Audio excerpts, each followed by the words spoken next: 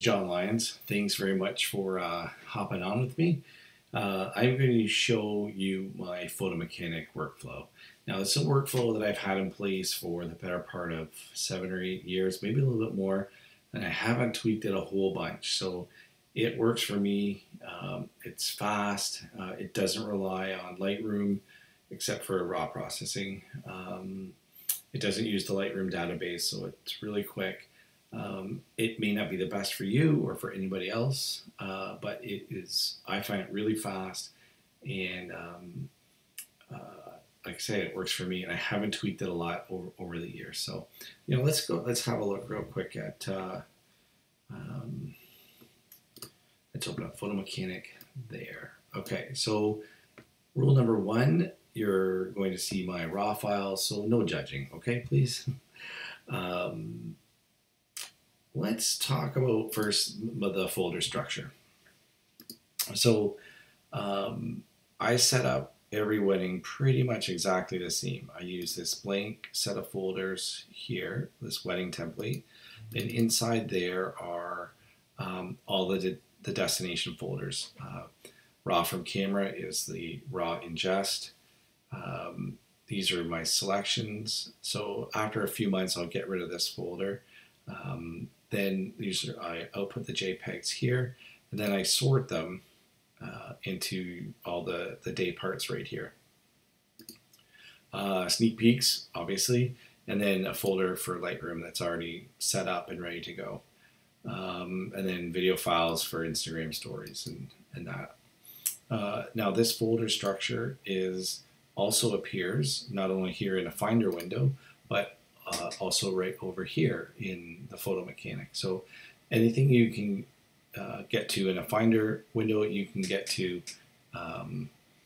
here in Photo Mechanic. So moving files back and forth between folders for sorting is super easy, and I'll show you how that works. This is a wedding I'm right in the middle of, but let me show you real quick. I'll open up another window here. If I look at, let's say, Amanda and Greg, this has a lot. So I'll just grab the raw from camera, and 3,300 images just snapped open just in like 1 second. And it renders the previews in the background. So by the time you get to it, your previews will already be drawn. And so it'll do, and you can see how fast it is. And these are D800 files, which are pretty big. And you can see that going through this lineup and making selections is super quick. Lightroom is fast, but I'm sorry, it's nowhere near this fast. Okay, so let's get rid of poor Amanda here. Bye. Okay, so this is the wedding from this Saturday that I'm trying to edit. So you can see, going through the files is pretty quick. So what I do is up here in this corner where I have this little video screen here, I'll usually put a show on from Netflix or Hulu or whatever, and put my right hand on the left and right arrow keys, just to go back and forth, and my left hand on the number 1. And I can usually get through a big wedding like this, about 6,000 images, in about 2 episodes of something. So yeah, between an hour and a half, maybe 2 hours to do a full event. Okay, so right hand's on the left and right, so I can go back and forth, and my index finger is on the number 1 key, and then I just sit back and get comfy. Sorry, my chair's a little squeaky. Okay, so Taylor and Megan, I'm gonna keep that one.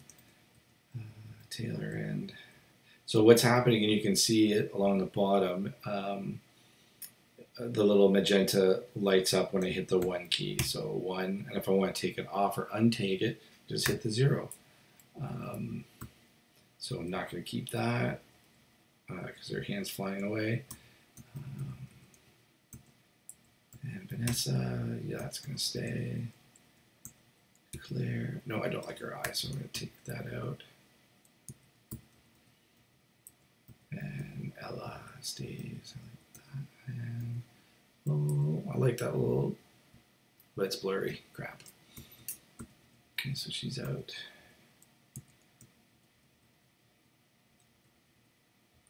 And typically I would only keep 1 or 2 from a sequence, which really helps to go fast. So and you can see that in this little sequence of her, you know, there's what, like maybe 40 or 50 shots.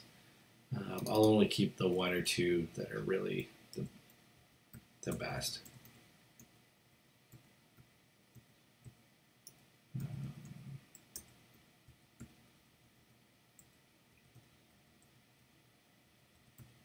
So that's it. So that is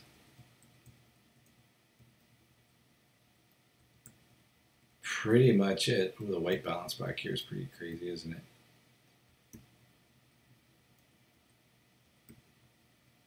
And there's the whole crew.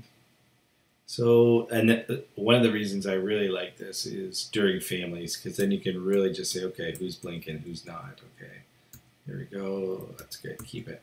Nope, Megan was blinking. There. So let me get rid of that one. Let's go to the next little sequence.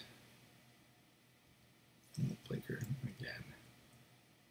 And that is really about it for culling. Let's pick another section here. This is a cool little area. There's a cool little pocket of light coming in from through the trees.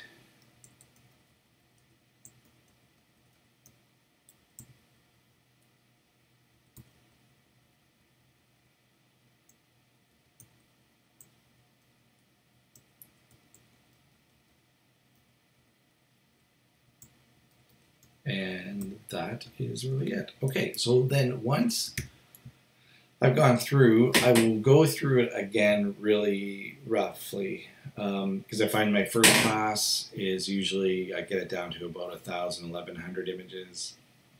And I really try to get it down to 700 or 800 tops. So in order to see the ones I picked, I just go down here and turn off all the...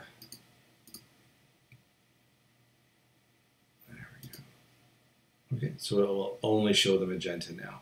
So if there's anything in here that I want to unselect, let's say that and that are pretty similar, so I will get rid of that one. I just hit the 0, and then it untags it right here, so that when I go back, now it's out of the run.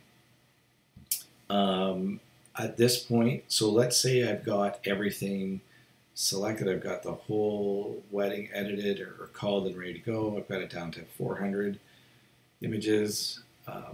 I will select all and then Command M, or let's see, where is that? It's probably here under Tools. Rename photos. Command M, I just know the keyboard shortcut. Rename photos, and I will call this Taylor Kyle wedding. Add the sequence.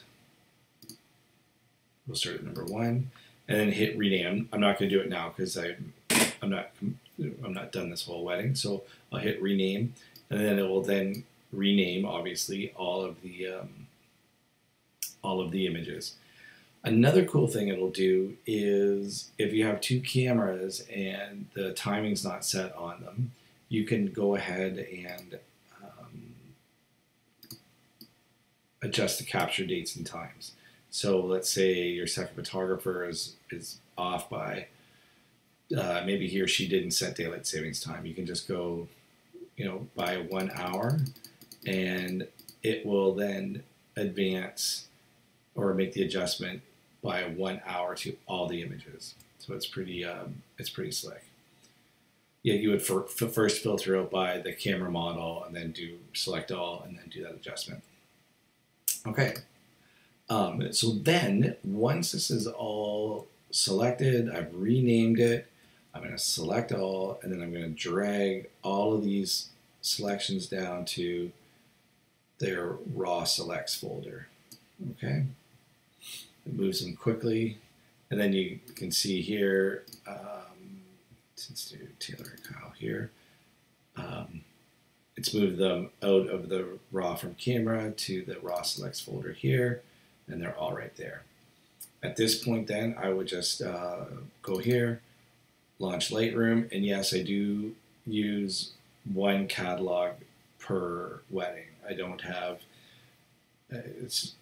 I don't have a year's worth of weddings in a Lightroom catalog. I've got one catalog, one wedding. The main reason is, well, two reasons. One is to keep that catalog moving fast, not bog it down with thousands of images by the end of the year. And I do send my images out for raw processing. So I will open up Lightroom, import them in, make smart previews, and then send that off to, I use Image Salon. Then I get it, but once I get the catalog back from Image Salon or whoever you use, I will then output JPEGs to this folder. And then after a little while, I would get rid of this, maybe after 3 or 4 months, once I know that they've seen everything and there's nothing missing, or they're happy with everything. I'll turf this folder because this will be pretty huge. Yeah, 167 gigabytes. Yeah, we'll get rid of that as quick as possible. So once I output the JPEGs, I output them here. And let me go to another wedding back here. So raw. So everything is in these folders. Highlights. Oops, let me turn these back on.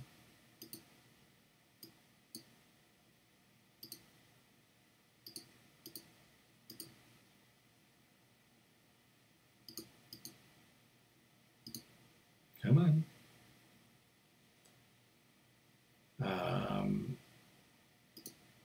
Or the roast dinner. Ceremony, all the day parts are all right here, ready to go. And this is where I do the sorting. So, and you can do that here, or you can do it here, whatever's easier for you. Okay. And then I will also use Photomechanic for sorting for my blog posts. So let's say these are the images that I've kept, and now I'm going to go through and select all the blog posts, which I've done for this wedding, and they're all in red. So these are all the images I'll use for blogging. And then sometimes I'll hit number 3, a different color, to sort them if they're going to be in the portfolio, my final portfolio. So, and these tags will stay, like even if I close this and I open it later, those tags will stay. Okay, so that's about it. I'm sorry if I didn't answer all the questions, but you can just drop a question in the comments below, and I'll check back in and see if I covered everything. Or maybe I'll do a Facebook Live later, and then I can answer questions in real time. Okay, thanks very much, and enjoy the rest of your evening. Happy editing.